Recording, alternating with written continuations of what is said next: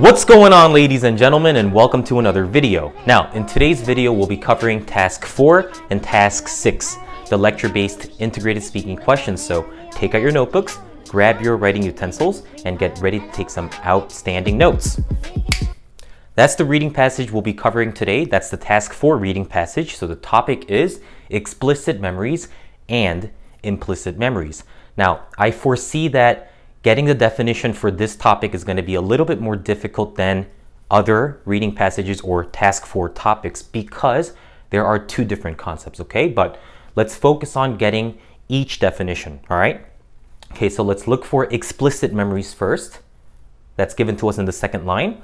An explicit memory is a conscious or intentional recollection of facts, names, blah, blah, blah. So the definition for explicit memories is don't forget to make sure that your subject and the verb agree with each other, okay? Which are conscious or intentional recollections. So that's the first part of the definition. Let's look for the meaning of implicit memories now. So let's look for the word implicit. There it is in the fourth line. Memories of this kind are called implicit memories. So what are they? Another kind of memory that is not conscious. So, and unconscious memories. So that's the definition for implicit, and this is the definition for explicit. So let's say the whole thing as the ending sentence. To sum up, these were two perfect examples of explicit memories and implicit memories, which are conscious or intentional recollections and unconscious memories. So once you're done saying this part, and the listener is going to immediately understand that, okay, so this is the definition for implicit memories. So guys, this reading passage was a little bit more difficult and confusing because the topic itself has two concepts. But don't fear, don't be too intimidated. All you have to do is figure out what the definition for one and the other are, okay? All right, now let's listen to the lecture. Okay, the first kind of memory, we're all very familiar with this, right? You probably remember what you had for dinner last night. You have a conscious memory of last night's dinner. So if I ask you, what did you eat last night, you could tell me. But these other kind of memories, implicit memories, they work differently. Let's take an example from the world of advertising. When you're driving along a highway, you see plenty of billboards, roadside advertisements. You certainly don't remember them all, but they still affect you. Marketing researchers have shown, well, to be specific, let's say there's a billboard on the highway advertising a car called the Panther. The ad shows a big picture of the car, and above the car in huge letters is the name of the car, Panther. A lot of people drive by the billboard.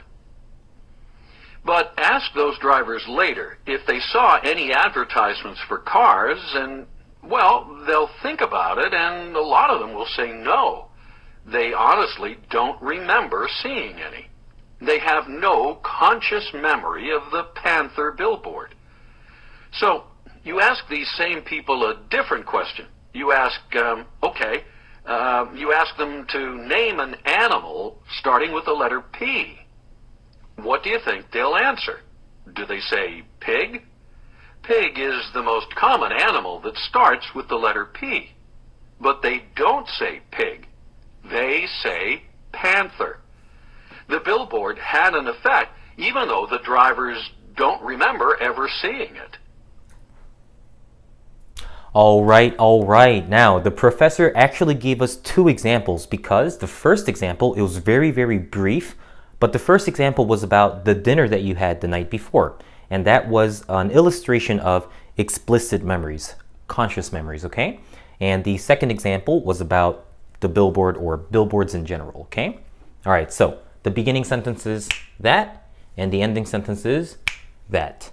No matter how confusing or difficult the lecture's information was, you should be able to say the beginning and ending sentences without making any mistakes, okay? So in other words, your first and last impressions should be perfect or flawless, even before you start touching these sentences over here.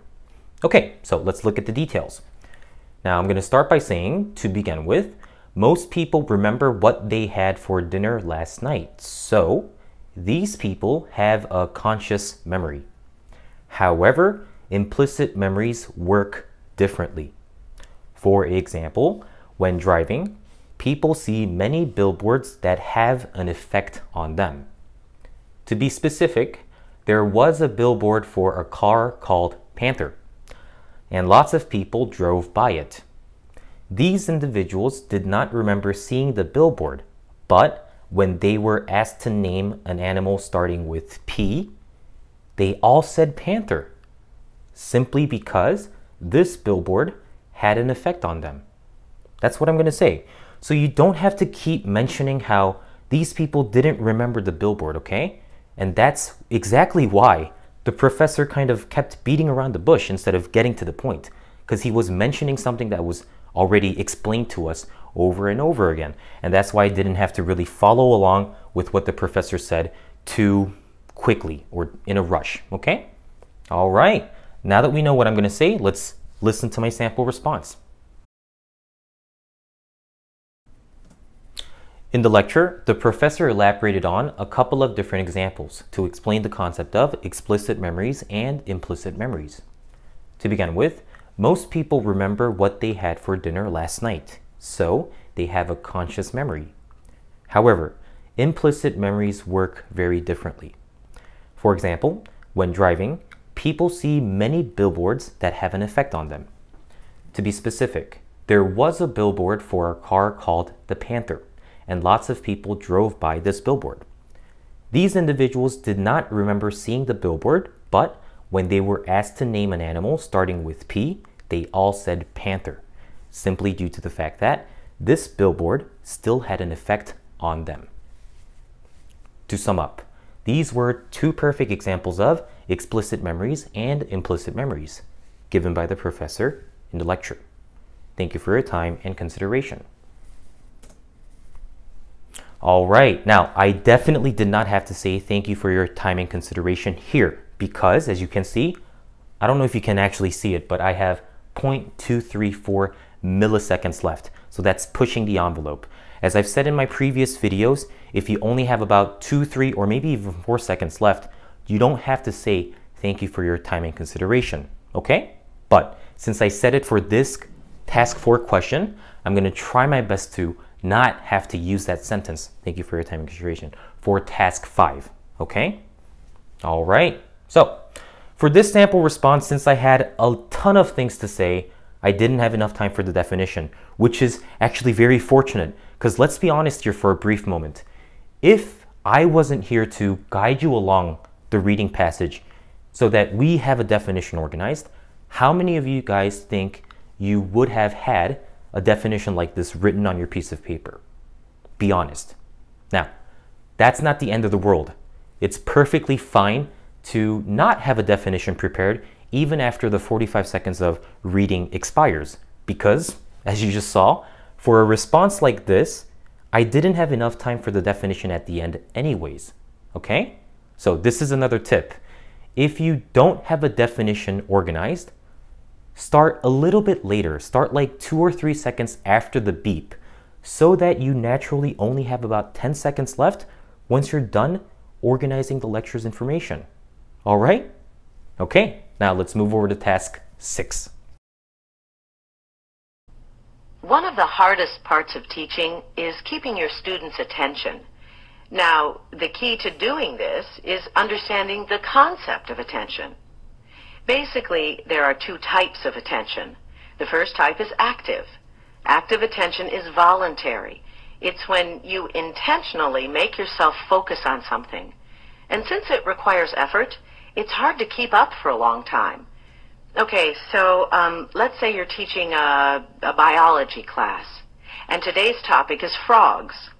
All right, you're standing at the front of the room and lecturing. A frog is a type of animal known as an amphibian.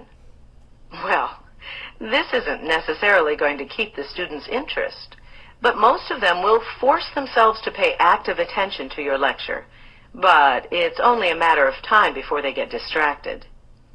Now, the other type of attention is passive attention, when it's involuntary.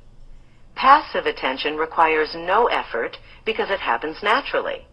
If something's really interesting, students don't have to force themselves to pay attention to it. They do it without even thinking about it. So, back to our biology lecture. You start talking about frogs, and then you pull a live frog out of your briefcase. You're describing it while you hold it up. Show the students how long its legs are and how they're used for jumping, for example. Then maybe you even let the frog jump around a bit on the desk or the floor. In this case, by doing something unexpected, something more engaging, you can tap into their passive attention, and it can last much longer than active attention. As long as the frog's still there, your students will be interested. All right. Now, we once again got very, very lucky with this Task 6 lecture, and that's because there's a topic.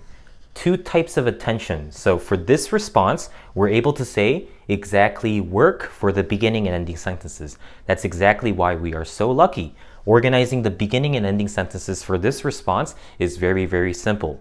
Okay, now, over here, when we're moving over to passive attention, this time I think it would be better to say on the other hand instead of furthermore, okay?